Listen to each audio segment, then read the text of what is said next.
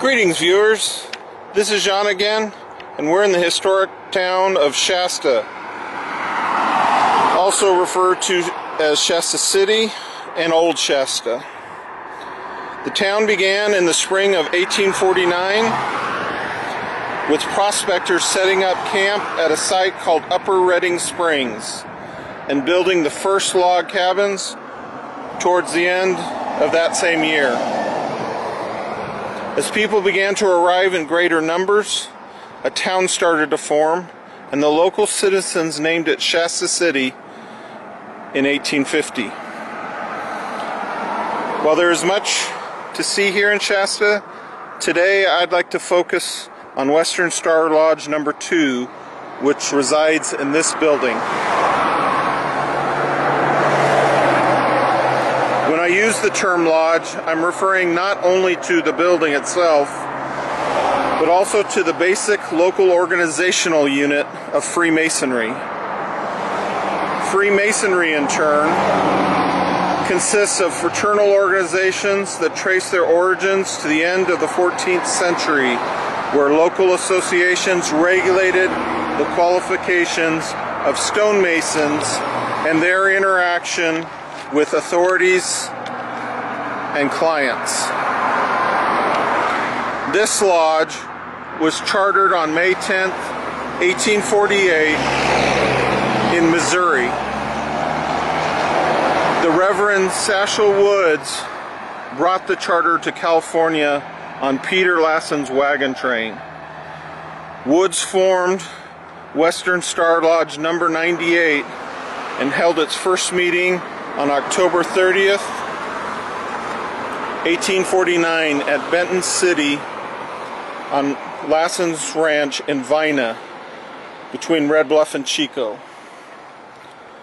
On April 17th, 1850, the name was changed to Western Star Lodge number 2. Although it was the first chartered lodge in all of California, it didn't receive the number 1 as its designation due to an administrative and timing mix-up. On May 19th, 1851, the lodge moved from Benton City and met in various homes here in Shasta. They settled on a permanent meeting place only to have it burned to the ground in 1853, along with most of the town's business district. As a result of the fire, meetings were moved to the unfinished attic in Dr. Benjamin Shirtliff's home until a new meeting place was found. Julius Norton and Silas Tucker built this structure in 1854 to house their mercantile business. Like many others after the 1853 fire, this structure was built to be fireproof. With its thick brick walls, iron doors, and tin roof. That same year, the lodge purchased the building's top floor to serve as their meeting place at a cost of $2,400. The lodge christened the building on December 27th, 1854.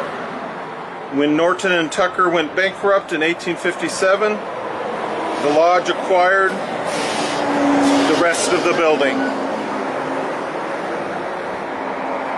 While meetings are open only to Masons, the lodge opens the building to the public regularly. At least they did prior to the pandemic. So the next time you're in Shasta, check out Western Star Lodge number 2, a surviving landmark that's been used continually by the local free and accepted Masons for over 160 years.